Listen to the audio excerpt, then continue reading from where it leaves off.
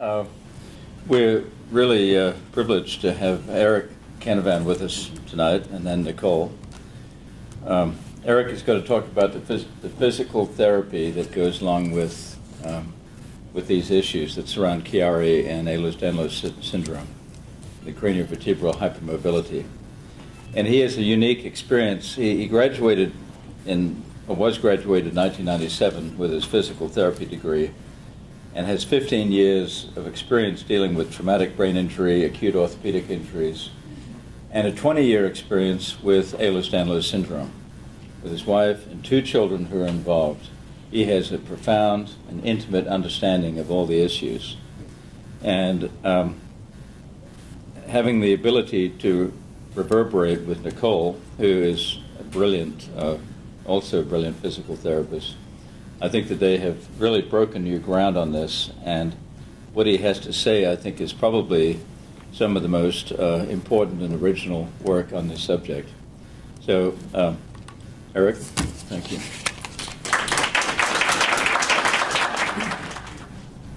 I've had to deal with Ehlers-Danlos. I never learned about Ehlers-Danlos in college. It's just not taught. So the first time I ever experienced it was when Nicole was being diagnosed. And you all know how it goes as far as having to go from one doctor to the next doctor to the next doctor. It took years to actually for her to get diagnosed. So in the meantime, what do? I'm trying to find things to help her out, help the kids out. So I take courses, manual therapy courses, to try to figure out if there's ways that I can use what I know to help out my family and get them through some of the orthopedic or neurological things that they may be dealing with.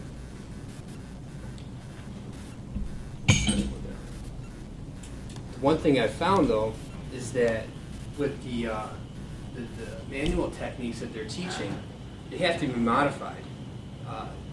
They apply mostly for your regular outpatient orthopedic patient, but with the Ehlers-Danlos, they weren't teaching that, and there's special considerations. Otherwise, you may do more damage than good. All right, common perception of physical therapy. Teach exercises, strength training, functional training, which is doing stairs, teaching how to lift, and pain relief. So how we do this, we give exercises, we can use modalities. So here you have ultrasound, electrical stimulation. Everybody's familiar who's ever had physical therapy with that type of unit. ADL training, activities of daily living. So we're teaching how to lift, go up and down stairs, how to walk correctly.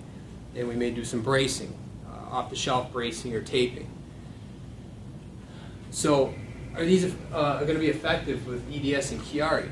Rambam did a study, or a cross-sectional study, on 79 Ehlers-Danlos patients that, with the hypermobility type, that were treated with medication, surgery, and physical therapy.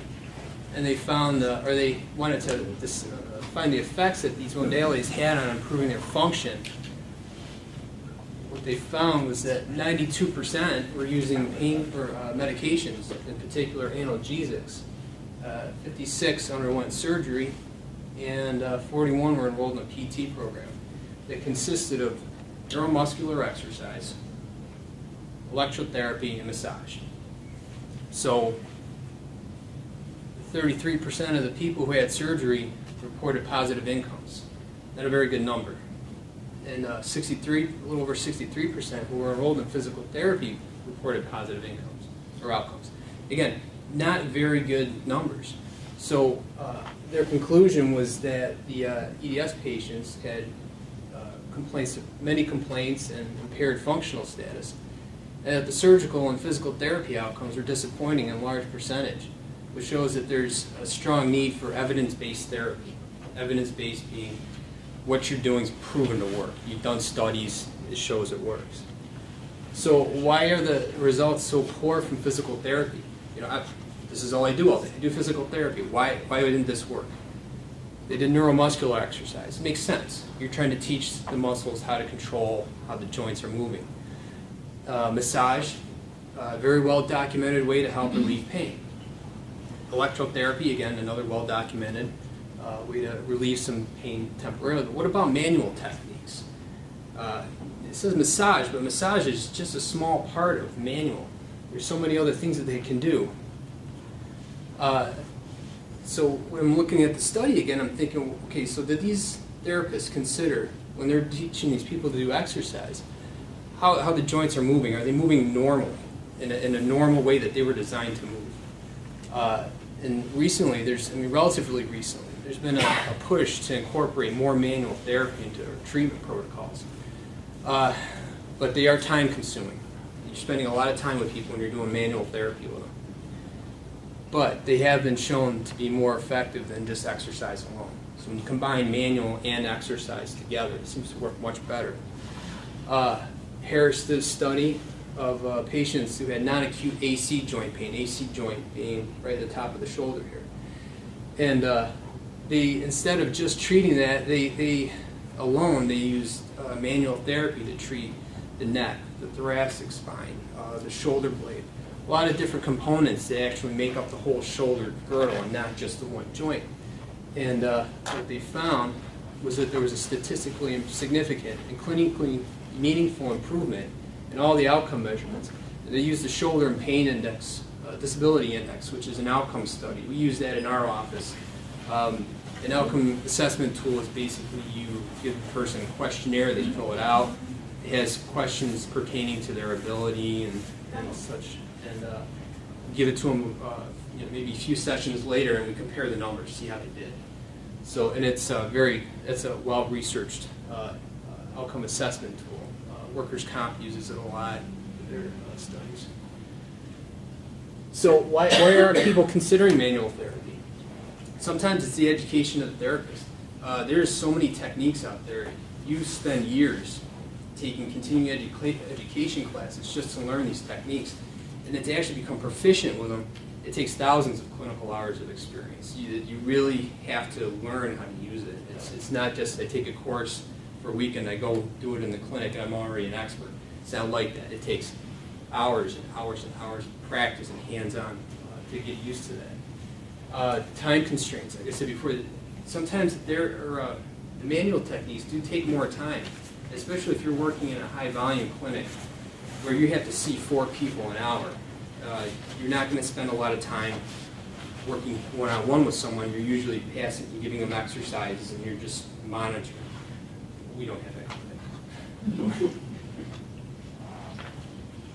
And then there's the reimbursement issues. If you're seeing fewer people, then your reimbursement's going down. But I think quality of care is going to supersede that. So when we're treating the EDS or the Chiari patients, some things that if you want to keep in mind, especially for the therapist, we have to listen carefully to all the complaints. And we're not going to dismiss any symptoms, no matter how small. Every little bit of information helps. We need to know these things. When we're treating, we want to make sure that we're normalizing the joint mechanics. If a joint's designed to move a certain way, we want to make sure that it is moving that way and it's not being influenced by muscle spasm or pain in some way. And we can improve the muscular control of the joints. There's a concept called regional interdependence. Weiner described it as seemingly unrelated impairments in a remote anatomical region may contribute to or be associated with the patient's primary complaint. What this says is, say you have back pain. Am I going to just look at the back, or should I look at the whole person? I'm going to look at the hips, the knees. I want to see how they're moving, because if I'm just treating the back and I'm not treating the actual problem, I could spend 6 months on a back. It's not going to get any better until I actually take care of that primary problem. So, when we're looking at like a Chiari situation where someone's coming in and I need them to do some neck exercises, but I can't get them to do that because they've got a raging headache, I have to address that headache first before I can have them do any exercise, or I'm not going to get anywhere. So I may have to look lower. Maybe look at the sacrum. Maybe there's something going on there that's influencing the way that the neck is moving. If I can take care of that, I can get them to do that neck exercise if I want to do. Vaughn did a study, or did a case report about a 25-year-old female runner who had knee pain, 4.5 weeks duration. When they examined the knee, they tested the ligaments, they're checking the cartilage. They didn't find anything wrong. The only thing they found was some tenderness at palpation at the medial knee. But when they looked closer up towards the pelvis, they found some asymmetry in the bony landmarks. So he did one single session of manual therapy procedures to the pelvic area on the same side of the knee pain, and the patient was able to return to running further knee pain after one therapy session. If I could do this on every one of my patients, I would be the therapist of the year. This is pretty much, it doesn't happen that often, but I do know that when I do treat the whole person, the whole body, and look at the whole way the person's moving, if I can take care of a lot of those little things, it makes my treatment time way shorter. Instead of a person coming in for 12 visits and they're getting out of there, I can get them done in 6. And they're much happier. They're not coming back in. But it just illustrates the point that you really need to look at the whole person, not just one part. So, manual therapy. These are a few of the techniques I'm going to talk about, and I'm just going to glaze over them. I could spend 2 days on each one of those. We don't have 2 days for that. Muscle energy is the first one. This one I use quite extensively. It's developed by Fred Mitchell. It's a positional technique that helps us balance out muscles. What you see is when a person is moving through a motion, let's say the thoracic spine, you have several muscle groups working on that or they're influencing that one joint. If I have too much pull on one side and not enough pull on the other side, it's going to go the way of too much pull. So that can cause problems, especially if you're looking at like a cervical spine and they're trying to do flexion and the one side is pulling too hard instead of flexing nicely. They're going into a torticollis. That needs to be addressed. How can layman's terms? Sorry. People don't know what torticollis is. Torticollis is like a twisting or curvature of the neck. So what I need to do is I have to decrease the muscle spasm with a pull on one side and increase it on the other. So I've got a picture here where the person's in that position, and I have to bring them through 3 planes of motion. Flexion and extension, side bending, and rotation. So in this one, I'm addressing the thoracic spine, and I've moved her forward into flexion, over to side bending, and rotated a little bit. I've gone right up to the barriers, and what I'll do at the next point is I'll have them push back towards me.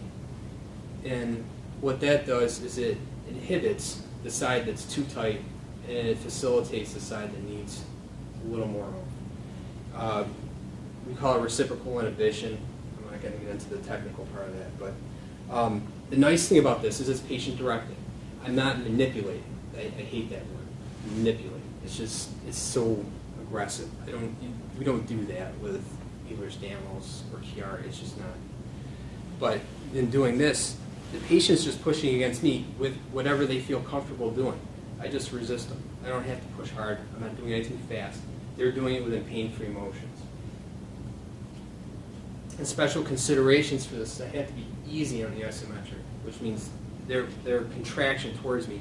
I don't want them pushing too hard. I tell them to push into me, don't push through me. Okay? And with them, I'm always checking the joint position, because if it's pulled a little too much, I may cause them irritation in the other direction. Another technique is Mulligan. This is developed by Brian Mulligan. He's a physical therapist out of New Zealand. If you ever get a chance to see a video on this guy, he's really entertaining. He's a really nice guy. Some of his techniques are called mobilizations with movements, nags and snags. You don't have to worry about that. He wants to identify loss of joint movement, and that's not so much particular with EDS, but what's good for them is the pain associated with movement or the specific functional activity. If they're moving through a range and it hurts, they're not going to do it. So you may be hypermobile, but if you're hurting in this range, we need to get you into a more functional range. So what we're going to do is we're going to apply a force to help them along. In this picture here, I've got a stabilization belt around her shoulder, and I'm using that to pull back slightly as she's moving her arm through normal range. And it's always completed in a pain-free range. We never do it with pain. I was going to show you how to do it on a wrist. So, and Nicole, as she's going into wrist extension back like this, let's say she's got that carpal instability and her carpal bones are moving the way they should, and she's getting pain right here. What I would do is apply a gentle force one way and then another way, and then have her move through that motion pain-free. We would repeat it several times, and then I could tape her to make sure to have that stay that way. So if she goes home and she's doing dishes or whatever, that force is still being applied. It's making it pain-free. Okay. And it's amazing too, because he's done this for me many times, and I'll have been in so much pain for so long, and waiting for him to come home from work and fix this. He always walks in the door, and I say, "Fix this, fix this, fix this."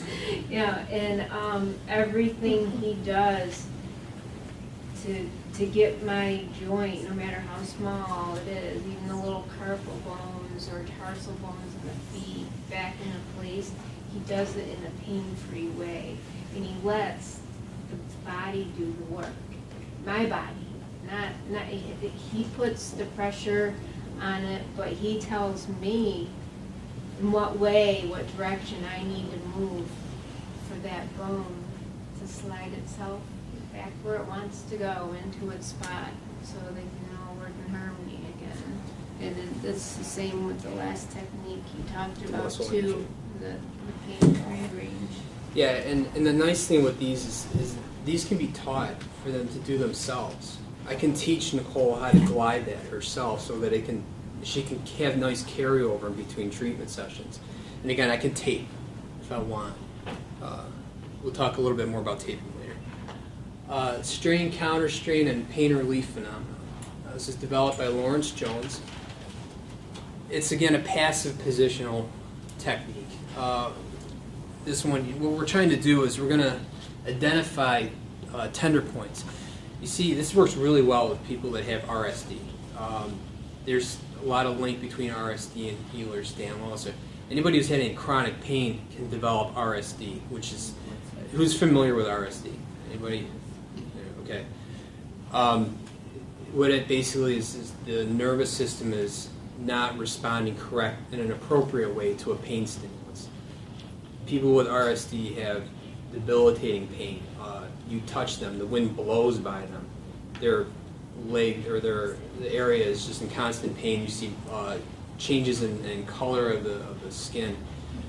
They're very, very tender. So this works really nice because I'm going to put a pressure. I'm going to find a pressure point or a tender point, and I'm going to move that joint into a position where that point is no longer painful.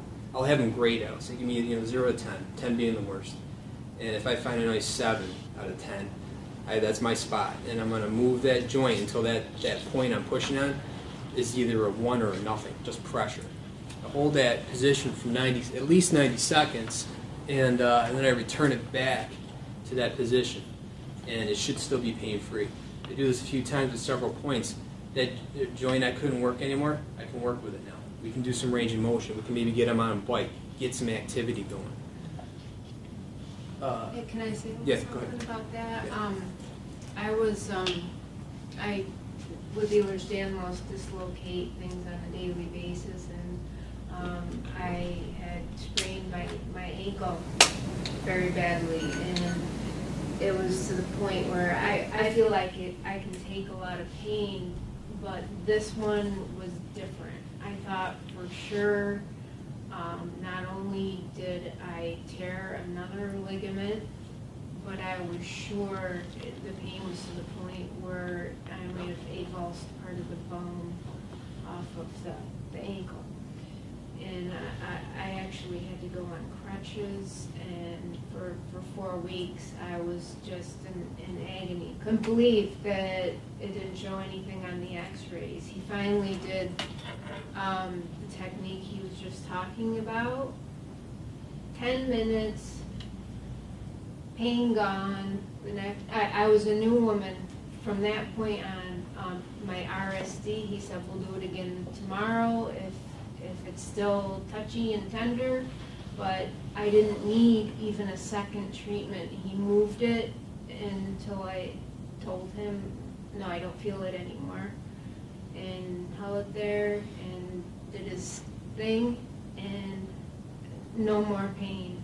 It was just, it was incredible. What it does is it resets the pain, or the nerve endings down in that area. It resets them so that, you know, they're screaming to the brain that there's a ton of pain down here, even though there's really not much going on there. It just gives them a way to just calm down, settle down a little bit. Let's restart. Okay. Collins did a study, or another case report, where about a 13-year-old who had the RSD was unable to do any weight bearing, was complaining of 10 out of 10 pain. Collins got a hold of him, did an evaluation, found out what tenor points he needed to find.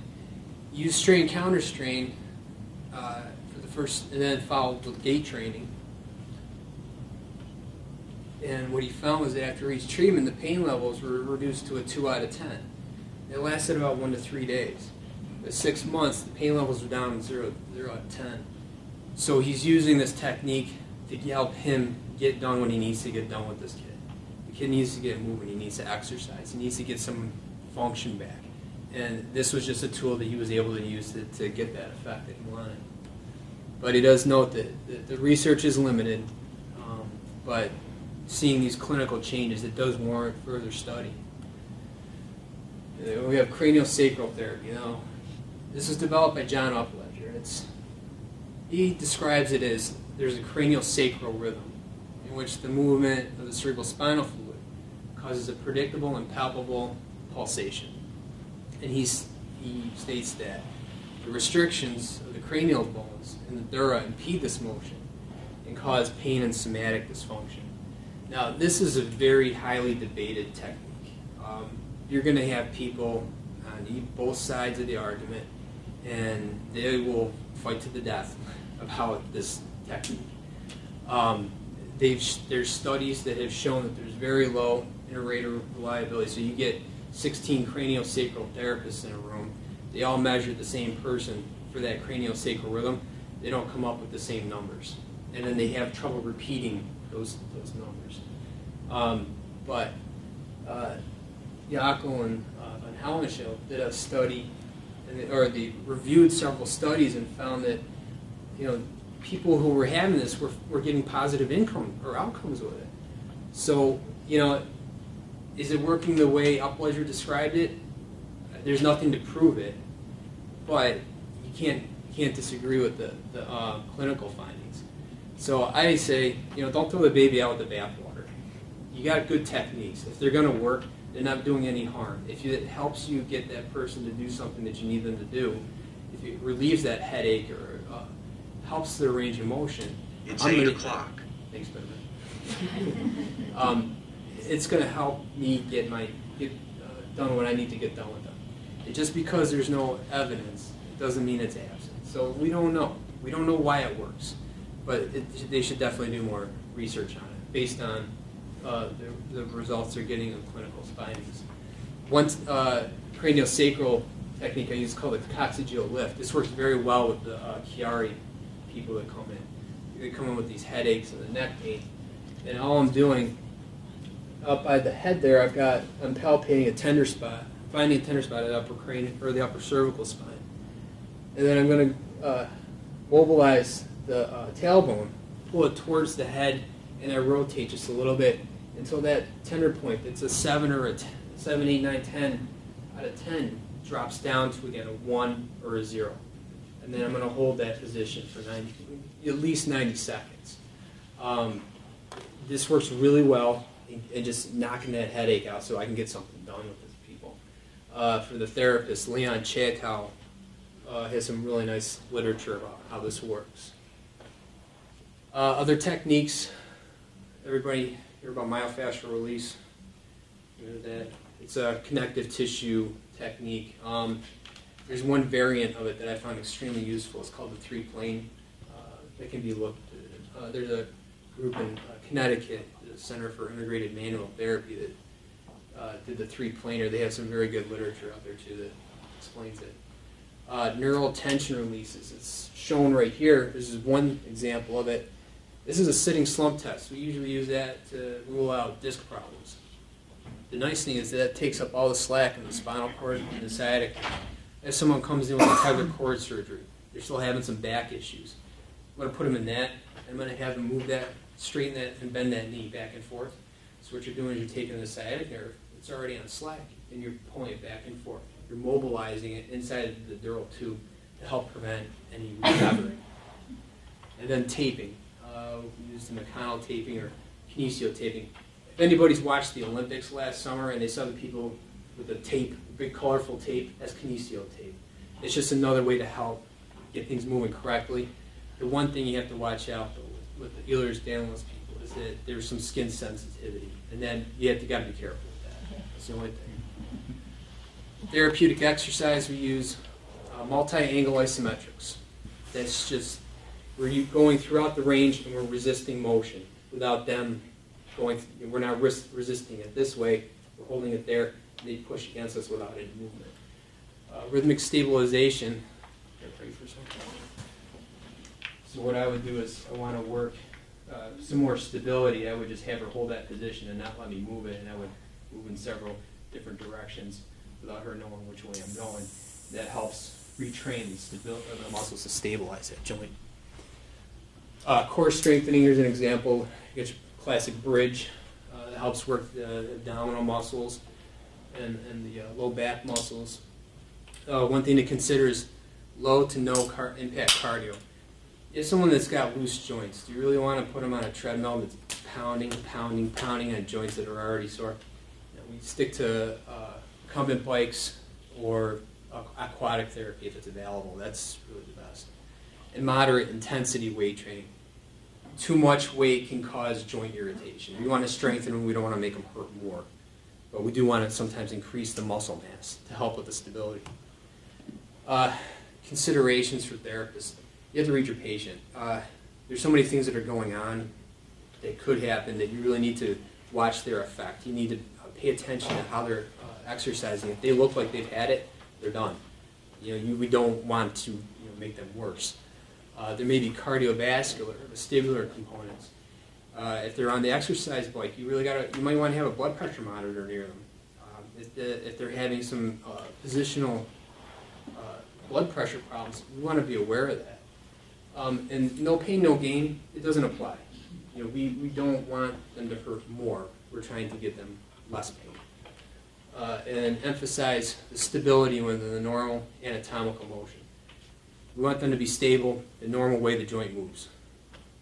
And the regional interdependence we talked about before. So my take-home messages, I got 3. For the doctors, PT is just, we're not just exercise and passive modalities. We have a lot of other options available to us. Therapists need to hone your skills. You see the classes, take them. If you see a class near you, jump on it. And keep an open mind. Don't get stuck on just one technique. There's so many. You can beg, borrow, and steal from all different ones. It's not going to make you a bad therapist. You just want to keep your options open. And patience. PT's not a fix. All right. We're just there to help you manage your symptoms. We're trying to make things better, but we can't fix it. But we do want you to keep an open dialogue. Remember that no symptom is stupid. I've had people come in, it's the stupidest thing. My elbow hurts. Or let's take a look at it. And the next thing I know, okay, well that could be, your elbow hurts. So now when you go to lift your coffee cup, you're feeling like this. That's why your shoulder hurts. Yeah, it's important to know these things. So don't think that's stupid. So, any questions? I know I went through an awful lot of stuff. I have a question. Could you maybe demonstrate safe neck strengthening exercises? Like for those of us who have kids that like the writing's kind of on the wall, what they could do to strengthen muscles either in their shoulders, neck, core, whatever it might be that's safe. Yeah, there's the lay down. You can do a laying down or standing. So if I want to do something very easy when you're whole, just to work on some of the stabilizing. Use that rhythmic stabilization that I was talking about before. So Dr. Henderson just did surgery on me about 4.5 weeks ago. So this is a good time for me. I've been working on, recently I was able to get my collar off at 4 weeks. So it's only been 6 days of me really working on neck and muscle strengthening, stabilizing my head. So perfect question, perfect timing. So if you wanted to work with your kids, you could just put a hand on each, part of their head, and you could push back a little, very gently, and just tell them to resist you. So just, don't let me move your head. And I'm moving. I just moved her back. Now I'm moving her to the left. Now I'm moving her forward, and I'm just real gentle. I'm not. And all it's doing is it's just making the neck muscles twitch. Just want them to contract a little bit, just to get started. Anything more than that, it could be painful. It could cause the joints to, instead of stay stable, you have a little slip. If you're pushing too hard, we don't want that. We want the joints to be stable.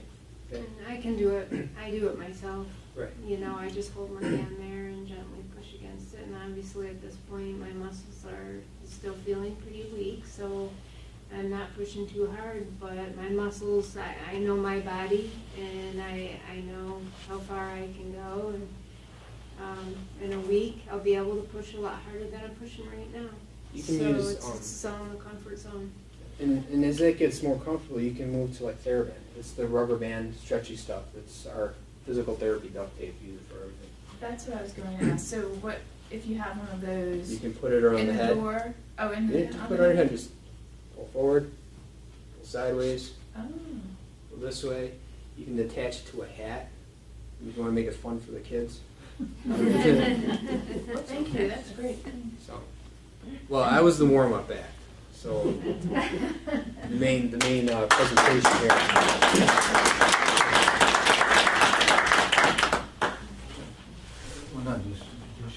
Okay. That was, I think I learned more about physical therapy in that 20 minutes than, thank you so much. That was really brilliant, really was. I don't think there's a person in this room that isn't really impressed with what you had to say. And I think we all are going to start saying, well, try the Collins test of therapy. Well, Eric, Nicole, it's amazing to have two brilliant people in one family. And when I had Nicole as a patient just a month ago, post-operatively, I realized just how bright she was with all of these very insightful considerations about what was happening. And she really does think on many different levels about not just what's happening at the anatomical, but also the cardiovascular and the endocrinologic and the hematologic. And for a physical therapist, I thought her knowledge of medicine was actually pretty remarkable. Anyway, so Nicole is going to tell her story, and this is very brave of me because I don't know what she's going to say.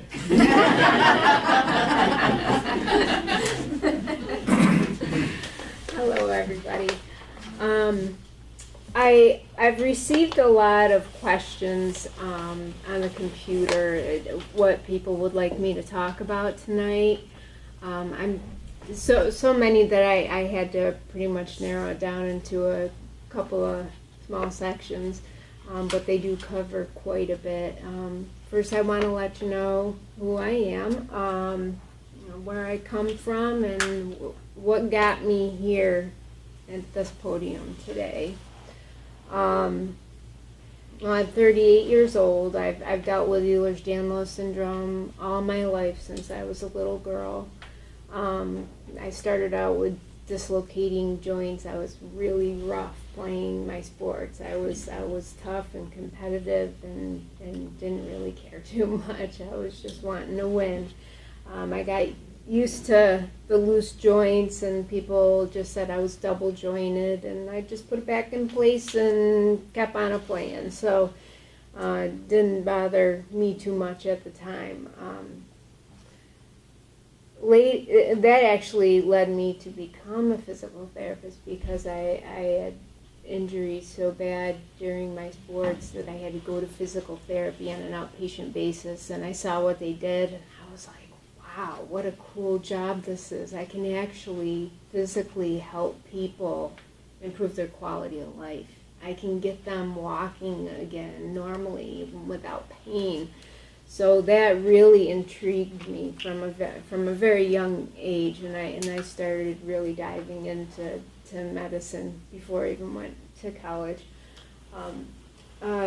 Eventually I started not just dislocating my joints, but tearing ligaments to the point of needing surgery. My symptoms progressed in my 20s when I developed severe autonomic dysfunction. Anyone here have autonomic dysfunction? Yeah, a couple? Okay. Some of my autonomic problems affected my heart to the point where, and my blood pressure, to the point where I started to get arrhythmia and my blood pressure was going down. Sometimes my body would try to overcompensate and my blood pressure would shoot through the roof. Being at work in a hospital setting for the 13 years I started passing out while working with patients, and that's unacceptable. Yeah, my job was to help them get better and be safe while walking. And when this lady who looked like she was about 150 years old said, "Honey, you take my chair, you don't look so good." When she said that to me, I thought, well, maybe it's time I be done. At that time, I did leave work because it wasn't safe for me. My heart was getting worse. And I started to require a lot of surgeries for my joints. I got a pacemaker for third-degree heart block. And since then, I started, from the 4 years ago when I quit work, and since the pacemaker, I started to have neurological issues, and they included coordination and balance problems, speech and swallowing issues, nausea, intention tremors, headaches, memory loss, to the point I couldn't remember my husband of almost 21 years. I couldn't remember his name right before my surgery. But a certain someone came to my rescue. And Dr. Henderson did a wonderful job doing a decompression infusion, and started to recover pretty much immediately, and it's been progression ever since. 16 surgeries later, 2 of them by Dr. Henderson, I realized that my purpose is not just to be a PT and to increase people's quality of life by helping them physically, although I did keep my license, as it is part of who I am, I believe. But now I know my purpose is to help others, one, with my knowledge of physical therapy, 2, by having empathy from the patient side because I've been through it all and I understand. And then 3, to help raise awareness so that there are clinicians across the globe eventually who are capable of recognizing and treating patients with EDS and Chiari and other medical problems that right now aren't being recognized by the medical community as a whole. So that's my goal. And right now, I know it's a little bit late, so I'll try to make it quick but get the point across. The 2 categories I chose to focus in on from the questions I got on the computer are to raise awareness, one on the medical front and then on the personal front. Raising awareness on the medical front, how to deal with medical professionals who don't seem to get it. and we'll be focusing on the wide spectrum of doctors, PTs, and other clinicians, dealing with the gray area clinician, the importance of keeping an open mind with a clinician. It can be contagious. Signs that a clinician is worth giving a chance, and when to run the other way. All right, let's talk about the wide spectrum of clinicians. What do you call a person who graduates last in his medical class? What'd you say, Doctor, right, yeah. It goes for PT also. So there aren't just good doctors and bad doctors. There are good clinicians and bad clinicians. They go from the spectacular, like Dr. Henderson, all the way down to the closed-minded, fly-by-night doctor. But then there's the everywhere in between, and that's where I want to focus on. That has to be our goal as patients, to get the awareness out there. As long as a clinician has an open mind, they have the potential to become a huge help and supporter of the EDS and Chiari community. The importance of your role in dealing with the gray area clinician. If we want a clinician on board across the globe, it's up to us, the patient, to make that happen. We can't have people who are supporters and already know all about it, like Dr. Henderson, Dr. Frank Amano, the geneticists, and the doctors that were on the think tank, you called it, board for CSF. We can't leave it up to them to get the awareness out there. There's only a handful of people that are so knowledgeable that they are needed to be helping us. So it's our job to go out and find more clinicians and get them aware, get them on board, and learn so that they can be the next spectacular ones, and the ones who can treat us and make a difference in our lives. Remember, you have a voice. You know yourself better than anyone. Most of us, out of necessity, are more educated about our disorders than even a clinician. You may be their best resource, at least to start, when you walk in the door, okay? Tell them all of your related symptoms, no matter how crazy it sounds. It just might trigger something in their head to say, oh wait, oh, and then they start putting two and two together. I think we're onto something here. You never know. So just, we all know that when we go to a doctor that's never heard of EDS or Chiari and things like that, or never worked with a patient that has it, sometimes we get looked at like we have three heads, and it's very invalidating. But just try to keep an open mind for that doctor, and just let them know everything that's going on. I went to the hospital one time when I tore another ligament, and I told the doctor, I said, I have Ehlers-Danlos syndrome. He said, oh yeah, he said, I remember learning about that in college. I thought that would be the coolest disorder to have. And I looked at him, and as he's, looking at what's going on with me, and at the time I still had my neck brace on, and there I am with my crutches, and he saw the look on my face, and he said, but now I realize it must not be so cool to have. Good answer.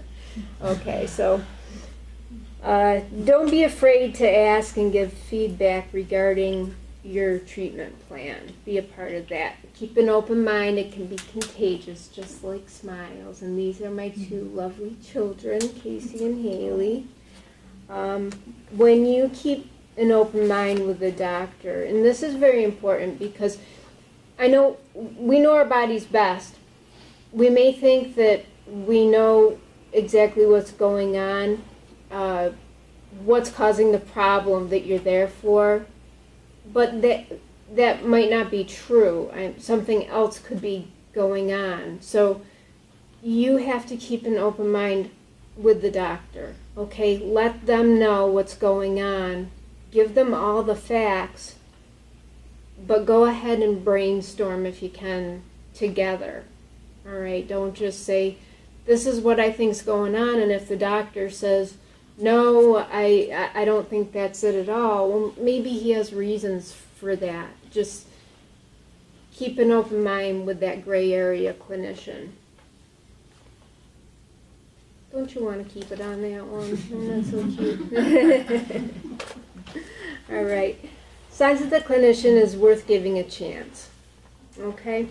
The good clinician, a good clinician is not afraid to say, I don't know. I respect those clinicians more than I can tell you, because they're the ones that are willing to find out. A good clinician listens to all of your concerns and thoughts on its relationship to your underlying disorder. A good clinician will accept literature references and other clinicians' numbers who are willing to assist in your care on the case.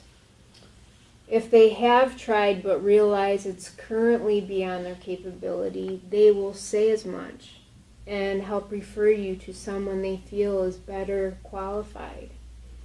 If they do come up with a plan of care, they will not be afraid to offer you a second opinion just to be sure. I was extremely amazed after Dr. Henderson that the first time that we looked over my scans and to see what was going on. And my grandpa always taught me measure twice, cut once.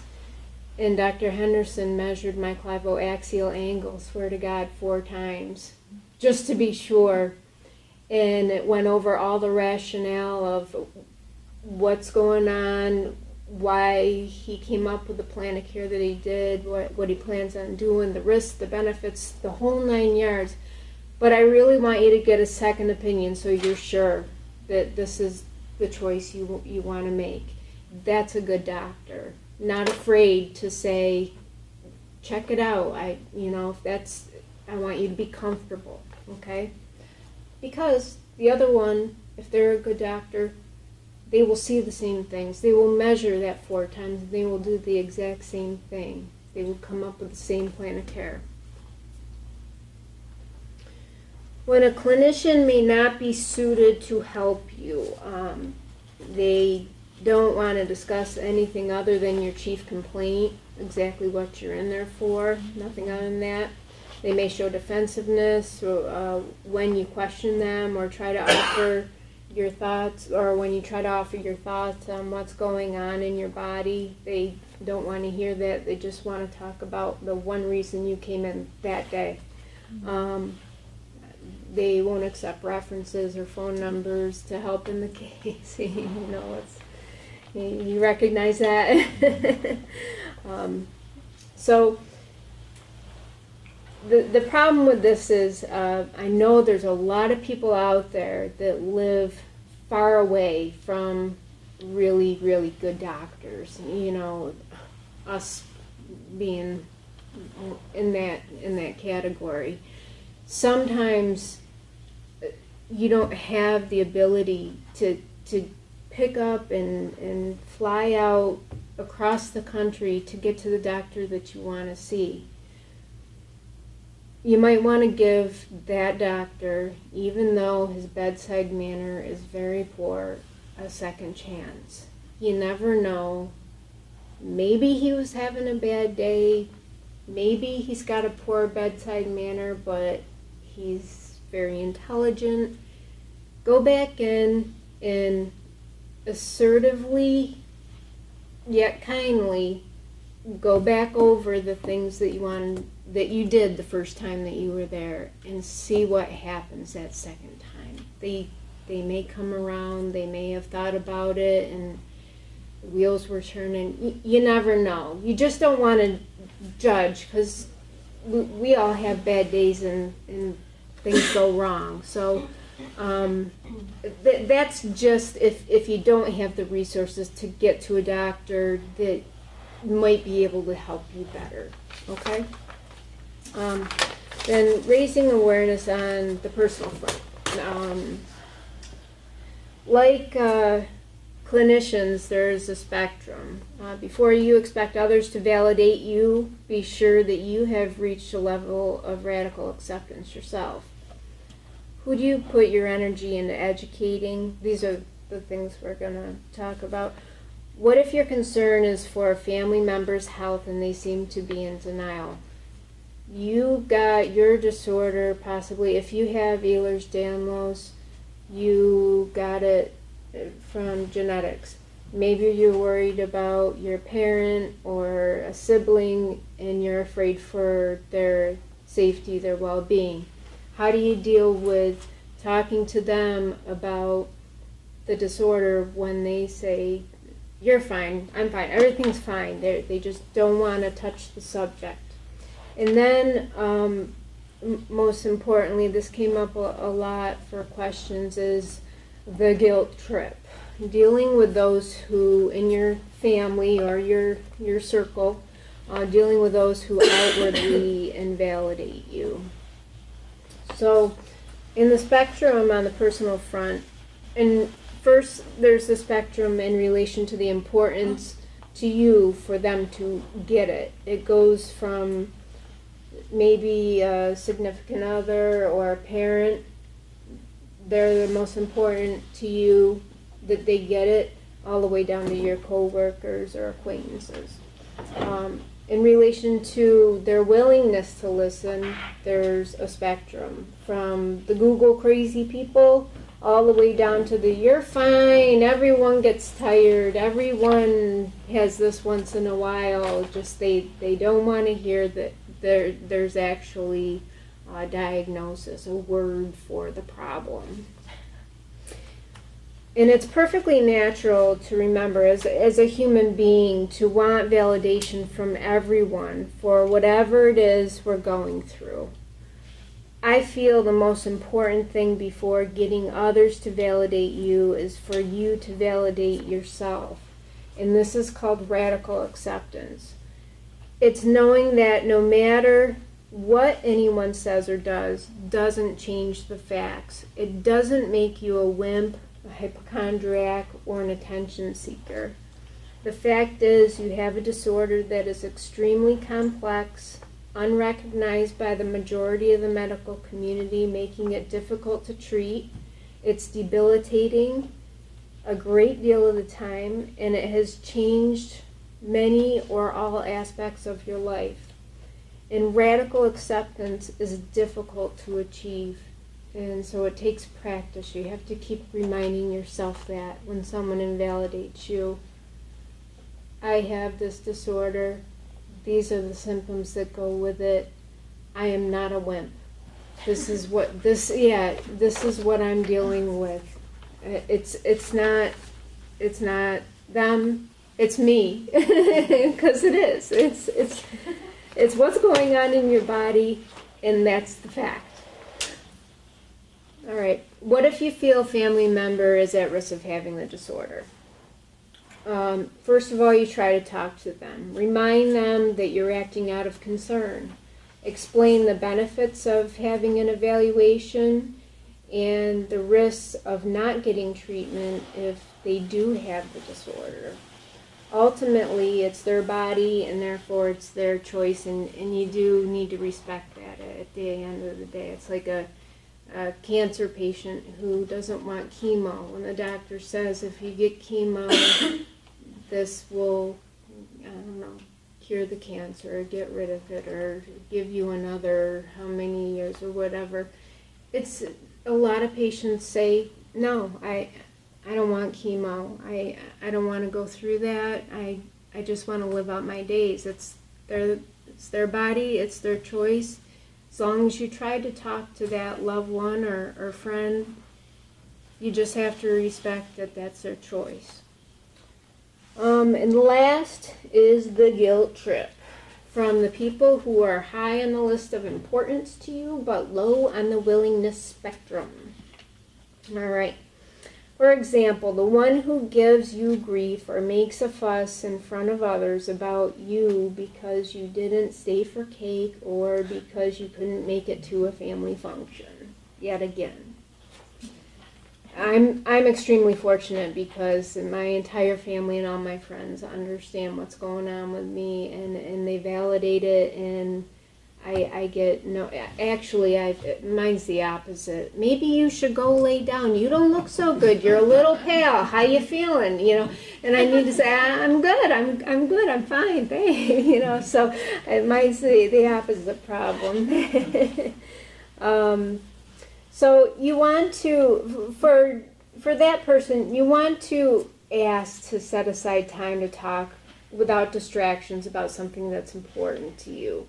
You may choose to have a support person with you, maybe your spouse or your significant other, or even your best friend that does get it and knows how much help and support you need.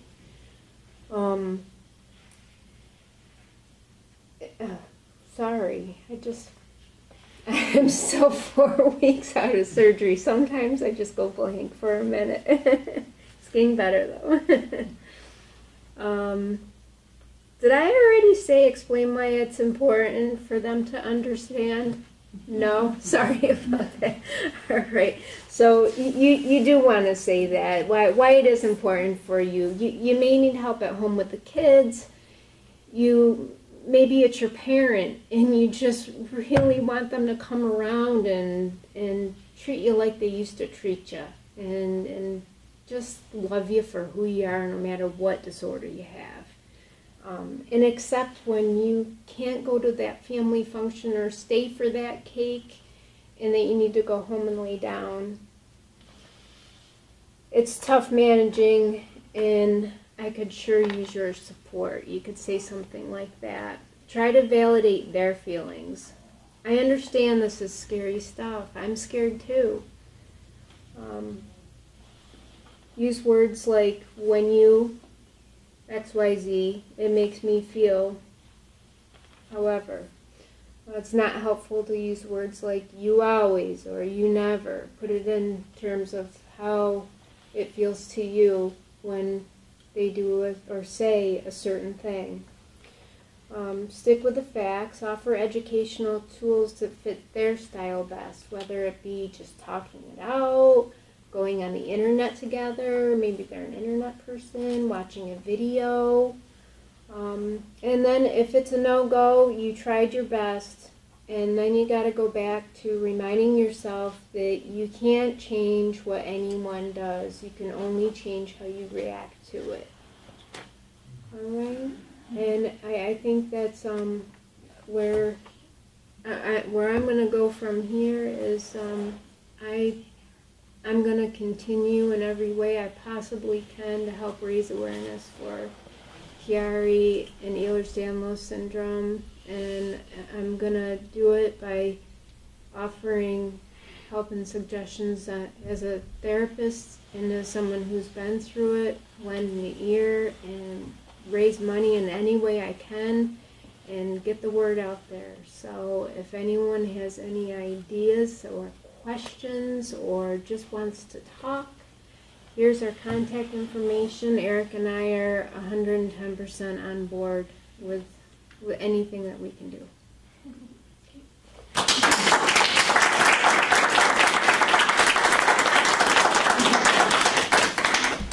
We just really wanted to thank you guys for inviting us down here. Yes, thank you so much. And, you know, it really is a testament to how hard you guys are working with the Chiari websites and Ehlers-Danlos websites.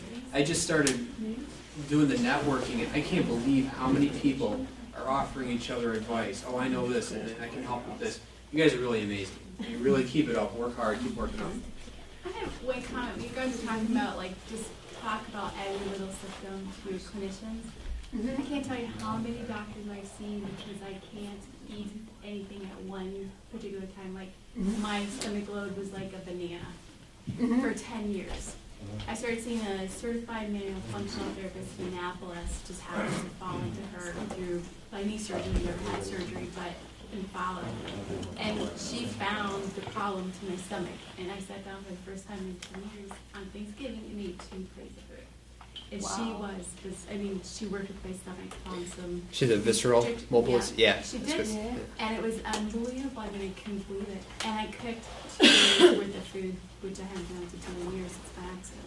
Wow. So mention everything all the time. Can you just mention? Right. You're right about that. Yeah.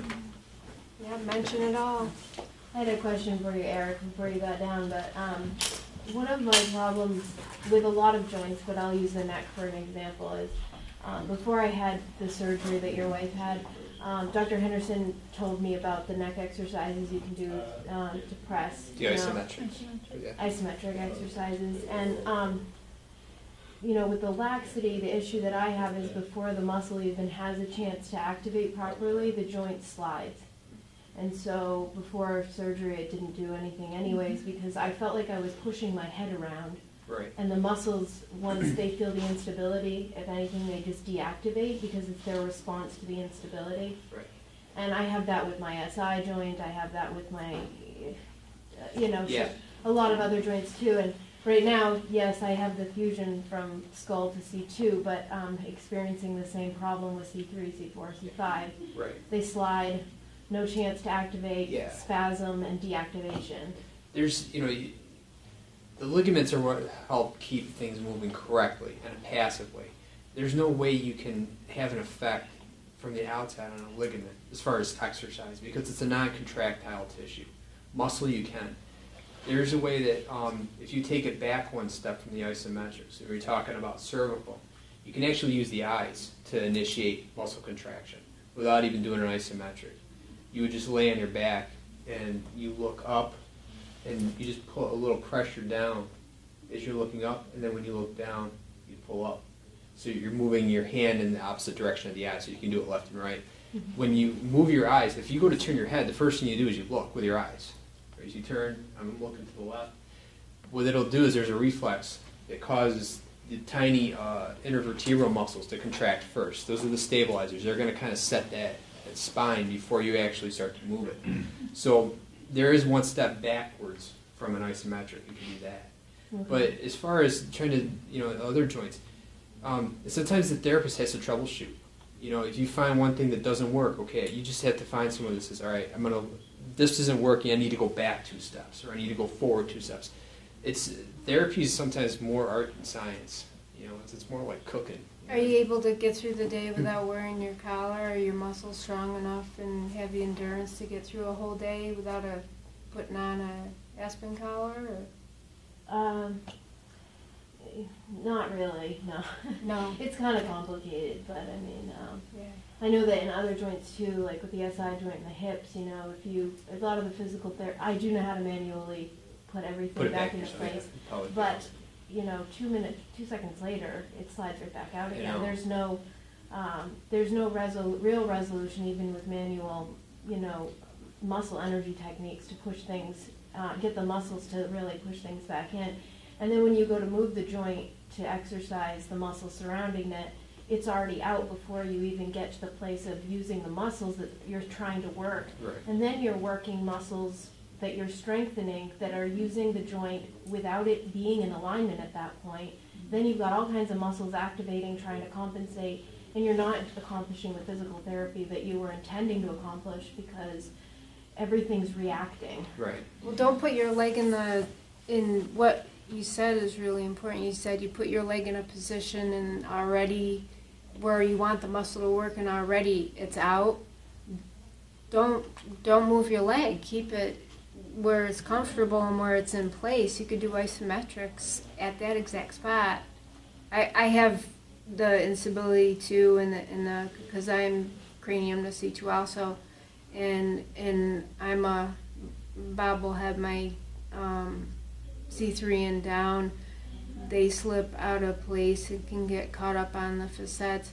Now, when I do my isometrics, I only give as much as I think I can. Some days, right now, it's about 10%, you know, and that's appropriate. Like if I were to push as hard as I could, that's 100% push, I might just push 10%. It doesn't sound like anything. It doesn't sound like it's going to get you there. You're like barely pushing against your hand.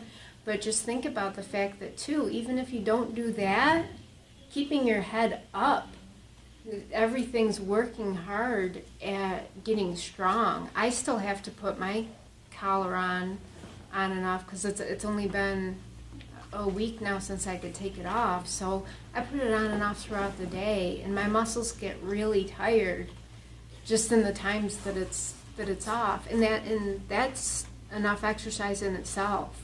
You have to measure your expectations too. I know she has a horrible time. She tells me, "Oh, I should be going up and down those stairs 15 times." I'm like, "Just had neck surgery. Relax." And I'm like, "But my legs are fine." Well, yeah, not really, but they're good enough. Yeah, and it's you have to, you know, whatever you can accomplish, that's your baseline. That's where you're going to start. And if you can operate in that baseline just to get a little better at that baseline, then you just take baby steps. You know, if you can't do an isometric, don't do an isometric. You know. Do you have any comments on prolotherapy? And what therapy? Prolotherapy. You for like trigger point injections. Where they inject in to try to heal the ligaments that are. Oh, with the sugar sucrose solution. They can okay. use saline. They can yeah. use, You know, it's a 50-50 thing. There's been I've seen some articles that had said that, you know, it was good, and others that didn't. There's really not a whole lot of research on it. Not good research. You know, they're doing 5 or 6 people in a case study. So, you know, I think as that becomes more accepted in the medical community, because some people think it's just voodoo. I don't. I honestly, I'm on the fence. There's a lot of things that can send blood to the area. Yeah. Like heat, even heat will vasodilate the blood vessels around it and bring it's cause like an inflammatory response right. that then triggers healing, and then the healing's supposed to strengthen the ligament. Yeah, and again, the research isn't there yet. They're using platelets also. Yeah. Platelet injections. So I have a really big comment on prolotherapy. So on prolotherapy on a normal, let's just say normal, healthy connective tissue, you have a better result. But when you're injecting into connective tissue that's genetically unsound, you're producing more genetically unsound tissue. So from what my understanding is that the EDS people that I know that have tried prolotherapy, it's been a big waste of money, but nobody ever looked at the thought that you're injecting into unsound tissue and you're getting more unsound tissue. So it's just something to think about. Yeah, it's, again, more research needs to be done. I know they're doing research on the prolotherapy in Florida. I know there's a couple clinics down there doing that, but are they on EDS patients, or are they? No, they're actually using. Healthy, yeah, exactly. Well, you know, I had a patient that had she had a SC joint repaired. They took her own ligaments. They did an autograft. Why would you take ligaments for someone who's got EDS and put it? Wouldn't you get it from like a cadaver or something? And she's had nothing but trouble with it ever since. Still, and then won't go back and do it again. So, and one other thing I was going to ask before she brought up the SI joint. So I had problems with my right SI joint, and for 2 years, and then found out through my manual physical therapist that I'm hypermobile on one side, and it's getting worse because the other side is hypomobile. Right. So how often in your That's a lot like me. My right always goes out, my right SI, but it's never my left. And so do you find that she's trying to tell me the reason that I'm having more mobility and developing more hypermobility in my right side was because I was hypomobile on my left side and I did not know it. And it showed up actually in my leg, and that's how we found out my big toe, and I traveled all the way up, and then to my SI joint. You have EDS. Yeah. What kind? Hypermobile. But I'm not severe. I would. Yeah, I definitely would not try to start mobilizing the other side. That's for sure. I'd want to stabilize by strengthening up. The one thing you got to remember area too is that if the unstable side. Sorry, I'm talking over you. If one side is hypermobile or hypomobile, the body has to make up for that motion somewhere. Yeah. That's why you see when the fusions in the C-spine, then you start seeing C3, C4 becomes more hypermobile. Well, you just lost 40, half your motion in your neck. It's got to be made up somewhere. So you're going to start seeing more effects lower. If you see someone, let's say someone's walking, their foot is hypermobile, they're not getting dorsiflexion. So when they're walking, when they push off, they're vaulting. Okay? So you start to see the body has to compensate for that somewhere. Usually it's at the hip or in the SI joint. That's when that pelvis shifts up. And so they may look like they're walking normal, but when I'm watching them, I don't see that push off. Oh, okay, that's hyper or hypomobile down there, which is causing a hypermobility up here. So you just have to balance it out. That's the tricky part. You need someone that has to troubleshoot it. You're right-handed? Yeah. What I've done is when you do, try not to do vacuuming or raking, I don't things that vacuum. you don't. I don't. Good. My son does it. Good. Okay. Because I was going to say That will that's take me down. yeah, that's the worst thing you could do. Do you do certain exercises or activities on a Well, I regular? used to hike, and I actually was doing really well, and then I Okay. started having a problem with my left toe. Then I had a problem with my left knee. A year later, I had a problem with my left groin, all continuing. And then my knee surgeon, which I've never had surgery, sent me to this physical therapist, and she said it's your SI joint causing all that. And she's done a lot of work. I mean, it's Probably it's because like all hiking. those things on the left side, you were compensating to keep this feeling better and You'd be that from surprised hurting. how many people have SI problems, even non-Ehlers-Danlos. I Yeah. mean, But with Ehlers-Danlos, Yeah. it really stinks. I can It's have a 5 or lot 6 back worse. patients come in and they all got SI dysfunction. There's something wrong with the pelvis, and so nobody looked at that and like, well, it's off, really, trust me. And when they fix it and they're walking normal, they're like, wow, yeah, it feels a lot better. You didn't touch my back. And it's, yeah, no, it wasn't in the back. But When I started PT 4 years ago, I had a lot of one-sided pain, and when they started fixing the alignment problems in my pelvis with the SI joint, it was primarily on my left side. But as they started fixing those malalignments, every time I went into PT, and getting everything back into balance, it would make me more susceptible to going out again, except I would go out on the other side. So it was almost like one side was locked up while the other side was free and causing all these problems. And as soon as they fixed that locked up side, yeah, tried they to push too balance hard. it off, it made it an unstable environment again because nothing was locked out anymore. And then it would actually switch sides completely, and I would get all kinds of right-sided pain. They'd fix the right side, it would make me more susceptible again, and it might switch completely over to the left side. That's definitely something So- Eric learned early on to help me. Yeah. So she might have one side that's locked up right now, where the other side is free and looks hypermobile, but if that really got ultimately fixed, it might actually end up switching sides. If it's pathologically locked up on that side, you could get that checked out, because there's, if you're saying you're hypomobile on the left side, And hyper on the right. yeah, but if you're hypomobile to me, I mean, is it a normal amount, like say you compared to someone without EDS, would that be considered hypomobile to the non-EDS or? She thinks it is hypomobile to the non-EDS. Like, Oh, so like a pathological, Like it's locked up. it's, Yeah. it's too She hypomobile, doesn't know even anything for. about EDS. So Oh, okay. she's never had a connective tissue, but she's very open-minded, and she Oh, has okay. her Well, that that's- the yeah. CMFT from the people up at the Physical Institute of Medicine. It's up That's- in New York. Do you know what I'm talking about? Certified manual physical therapist. Yeah, I heard them. Okay. I don't know them They're personally. there, and they're in Yeah, if it's pathological, yeah, definitely, I take what I said back and get it mobilized to a normal non-EDS or baseline range. that's what she's trying to do, and that's what she's saying is Yeah. causing Yeah. the Be very excessive helpful. hyper on this side. And I'm not, I don't have EDS throughout. I mean, I do, but it's, I've never dislocated anything except ribs. Yeah. Nothing else is ever dislocated. Oh, yeah, that's a good one. Ribs. Yeah. Yeah. And they can break things when they come out. Ribs, you gotta be careful. Yeah. Yeah, is there a resource for our current physical therapists where we could send them to say, hey, go learn these techniques and let me be your guinea pig and There's, let's learn how to do this stuff together? yeah, you know, there's several different continuing ed groups that teach these techniques all throughout the country.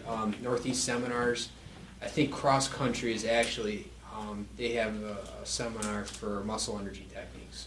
So, And have them watch this video. That'll I just get them listed started, 6 'cause then that I they use could like all the time. research those techniques. Yeah. That's get them started there. They don't have to go anywhere for it. They don't have to pay any money to do it. They can Yeah, just I mean, sit they're- there at their laptop and look through it. Sorry. No. Well, can I just say, this has been really an extraordinary evening, both of you together. And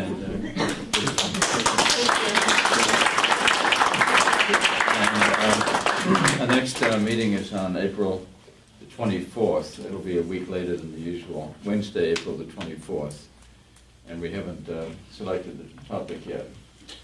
But there's no way it could be as good as this one. Oh, come on now. So thank you all very much for coming. We'll see you next time. Thank you. Thank you, Thank guys. you, Thank you. everybody.